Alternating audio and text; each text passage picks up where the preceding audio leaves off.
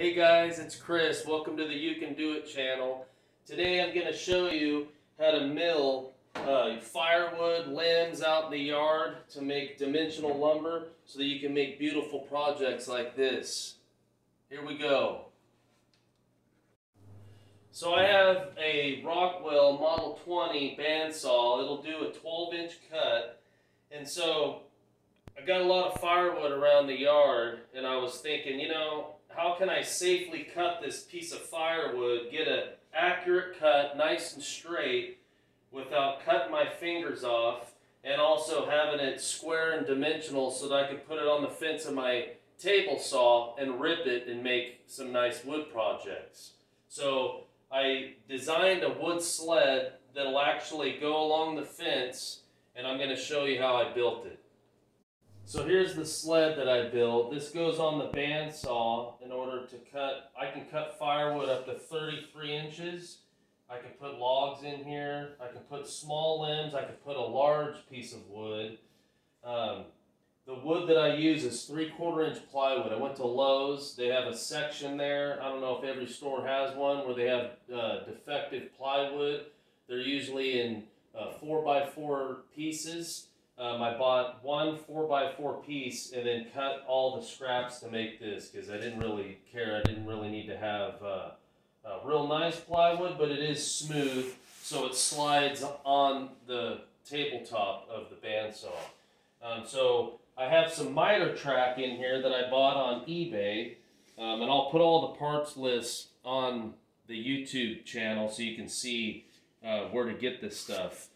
So I've got these 1/2 inch miter tracks that I dadoed into the plywood. So they're recessed in the plywood. This is what they look like here. These guys are 24 inches long. That's about all I needed in order to make this sled. So I got 2 miter tracks. They're recessed in, followed by, I bought some stainless steel 5/16 bolts, and I cut the heads off them, and then I rounded the head, or I brought it to a point on a grinder. And so what I did here was I drilled some holes in this. This guy right here slides in the miter track, and it's adjustable depending on what size log you're going to put in here. And I've got the 2 tracks with the 2, I got these screw-in. Oh, it's a bar knob. That's what they call them here. So the bar knob screws on to the 5/16 bolt, and I just tighten it. You might have to put glue in there so it doesn't back off when you go to adjust it. And the bar knob, when you stick your firewood in here, will bite up to the log and hold it in place. Now I've got 2 here, and I've got 2 over here. I even have 2 more future ones over here. I haven't had a need to buy or use those yet because I haven't really had a big piece of firewood that actually go all the way over. But how these guys work, I've got these grab nuts. All the hardware that I'm using is stainless steel, so it doesn't rust. So sometimes if you're going to be milling some wet wood, you'll get moisture in there, and if you have just regular bolts, I just didn't want to deal with having the rusty bolts. I wanted everything to be smooth. You don't have to use stainless. It's a little more expensive. So this is a grab nut. It's got teeth on it, and when you stick it into the hole here and you put the bolt on the other side, you want to put a flat washer on there, so when you tighten it up, this grab nut will pull flush to the face of this plywood, and that's what you need. And ultimately this is the end result that you'll get right here once you tighten it up. So I've got on this side here, I put a piece of oak flooring that we had, some scrap that I was going to throw away.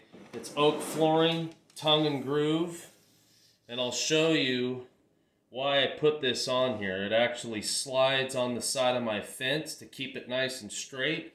And it's nice and sturdy. It's flawless. It runs. I had to put some Minwax on the bottom of it to keep it to slide nice and easy to keep any friction from taking place. This is the product that I used here. It's finishing wax by Minwax. I just put a little bit on there every now and again.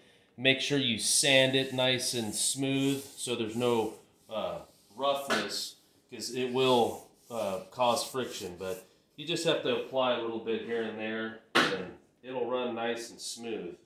I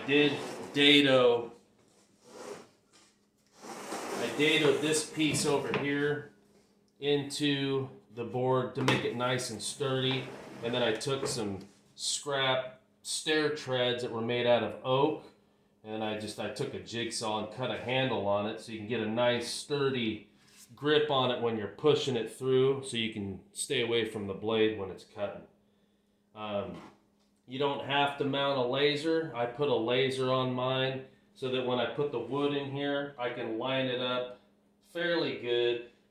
Most of the time I would just snap a line on it, chalk line on the piece of lumber, so you can get it square in your sled. So when you make the cut, you're not cutting a bunch of, too much wood off one side when you could have made a lot more lumber out of it.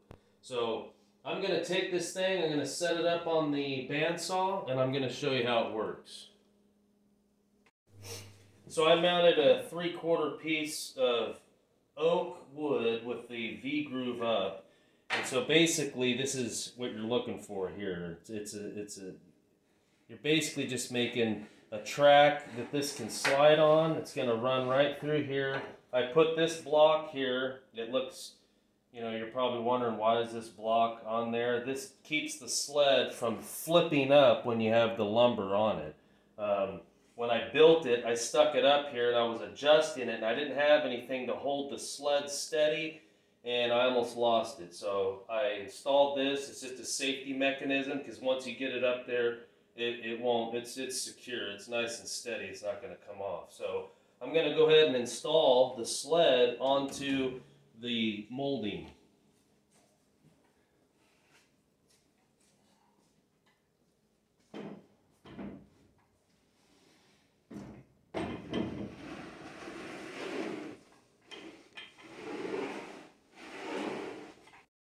So I'm going to mill some cherry wood. I cut this in the backyard. These are some cherry limbs. And I just thought, well, you know what? Instead of throwing it away, I'm going to make some lumber. So basically, I just get this guy in here. You want to line it up with the blade. I have this laser on here. You don't have to have a laser, like I said, but it just makes the job a lot easier for me if you're doing a ton of this stuff. So you just kind of want to get it off to the left side of the sled as much as you can, hanging off.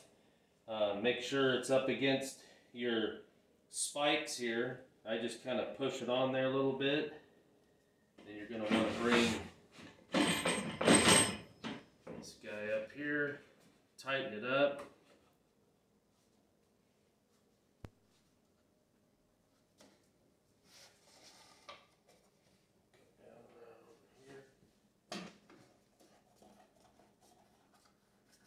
And then you'll run this spike into the log. You just want to make sure everything's adjusted properly. Yeah, it's looking like it needs to move over to the left a little. Right there. And when you tighten this in, it bites and it will not move.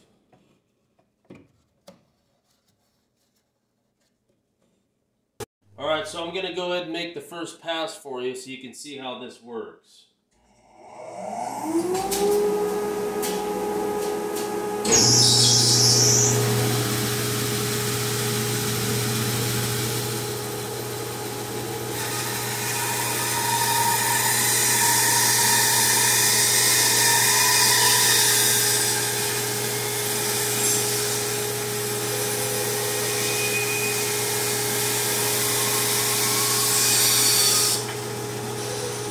So now that we have one nice flat edge, I'm going to rotate this to where the flat edge is face down so that we can get another flat edge on it, and then actually we can take the sled off and then run it through the actual fence that came with the bandsaw, or you could run it on the table saw.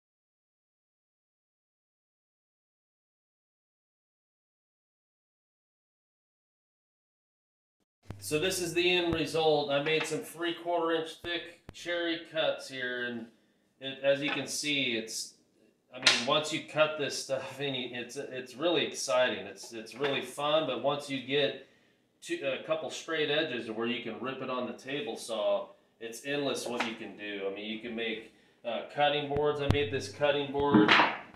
This is out of oak, walnut, and there's some cherry in it as well.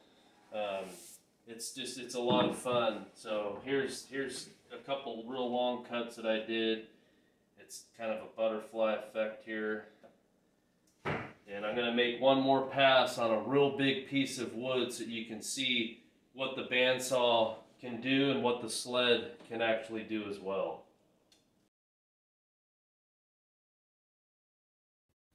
So this here is the end result. I milled that big piece of wood that you saw. It was a piece of maple. It was burl. So thanks a lot for watching. Don't forget to like and subscribe and hit the bell for notifications. Have a great day.